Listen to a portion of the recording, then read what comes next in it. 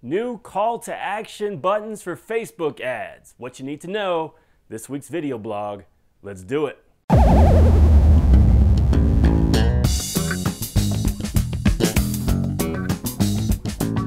right, big news coming out of the Facebook marketing world. Call to action buttons for Facebook ads.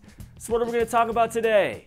We're going to talk about what they are, why this is a big deal, how to create them, and how you can use them. Okay, so what are call to action buttons?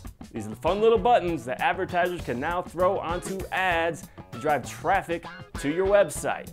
Buttons include Shop Now, Learn More, Sign Up, Book Now, or Download.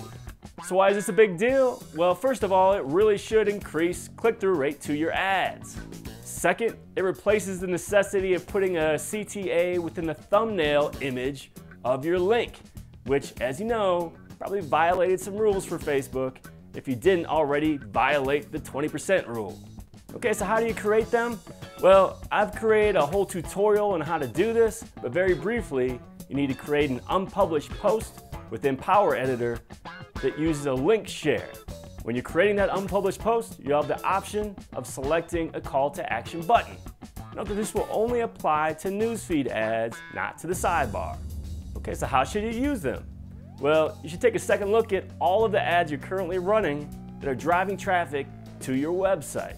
Replace those ads with new ads that include a CTA button. This will be great for selling products, pushing registrations of a newsletter or a webinar, driving traffic to your blog post, pushing downloads of an ebook, or driving one-on-one coaching bookings. When you use these buttons, don't forget to split test. Create multiple unpublished posts that use different calls to action, see what works best and what doesn't. An example would be creating variations that include sign up or learn more. All right, go ahead and create your own CTA button. For more on this, make sure you check out my blog post, like my Facebook page, and subscribe to my YouTube channel, my friend. Until next time, do awesome things. I'm out. New call to action, New call to action, Jesus. All right, so big news coming out of the Facebook marketing world. These are nice little buttons that advertisers can now add to their Facebook ads. So why is this a big deal? Well, first of all, it really should.